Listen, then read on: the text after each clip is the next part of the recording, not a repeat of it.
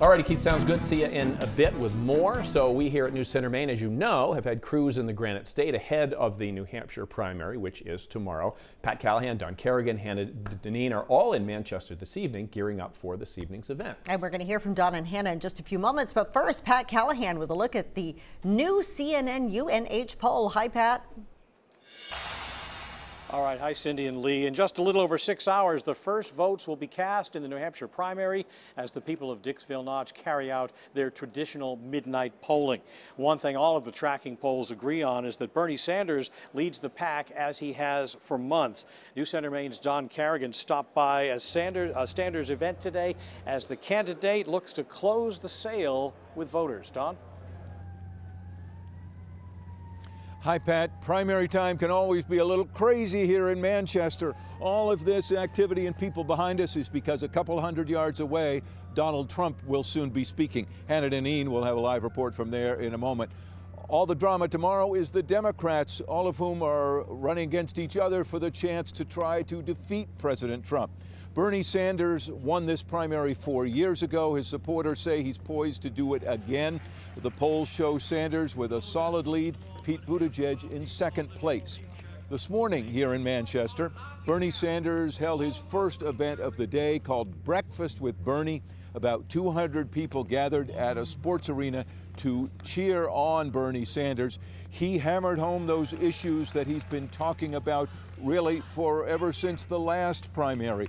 Medicare for all, lower drug prices, reform of immigration and other key issues, among many others. And Bernie Sanders told the crowd that he wants to have to help the middle class and make the wealthy pay more. So that is what tomorrow is about. It's about bringing our people together to begin the process to end the presidency of Donald Trump and to transform our country so that we have an economy and a government that work for all of us, not just wealthy campaign contributors. He's great. He's such a good guy. We need somebody authentic. I grew up in Vermont, so I've seen him from becoming a mayor to what he is now. So he's real. Yeah. The Pete Buttigieg campaign, of course, is working just as hard, hoping to really challenge Bernie Sanders. We'll find out that happens tomorrow. Elizabeth Warren and Joe Biden a little farther behind. And the Sanders folks want to really wrap up their campaign in style. They've been putting a lot of emphasis on young people. Their final event tonight going on a ways down the road in front of students at the University of New Hampshire. Tomorrow they find out what the voters think. And meanwhile, Hannah Deneen is live across the street at the Donald Trump event where things are just really getting cranked up. Hannah? Hey, Don, that's absolutely right. The president is supposed to start speaking here at 7 o'clock on this stage right behind me. And you can just take a look around. People have been filing in here throughout the past couple hours, and we're told that they started lining up for this event yesterday. Now, this event, it's essentially the president's way of stealing a little bit of thunder from the Democratic primary as that people head to the polls tomorrow, and people have come from all over New England tonight to show the president their support. And it's not just the forever Trump base that we're speaking to. People here say that what the president has done throughout the past 3 years has really solidified their support for the president. We're going to have more on that coming up at 6 o'clock. Pat?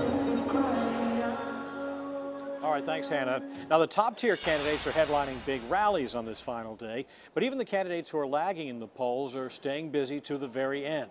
Former Massachusetts Governor Deval Patrick made some diner stops and greeted people looking for photo ops. Whoops. And, of course, as he posed for pictures in front of a diner today, he found that most of the people he was talking to were from out of state, but he doesn't let that bother him. Is it a little frustrating that everybody's a tourist here? No, actually it's pretty interesting that people have come from all over the country. We were sitting actually in here the other day, and half the counter was full of seniors from a high school in Pennsylvania, and they had come up from with their teacher just to be a part of this incredible act of democracy. Now, Deval Patrick has barely registered in the polls here in New Hampshire, but he says he still hopes to keep his campaign alive beyond tomorrow. Now, you can see our full coverage of the New Hampshire primary this year on our new CenterMaine.com website and our free mobile app. We'll have much more coming up at 6 o'clock. Cindy and Lee. All right, look forward to it, Pat. Thank you very much.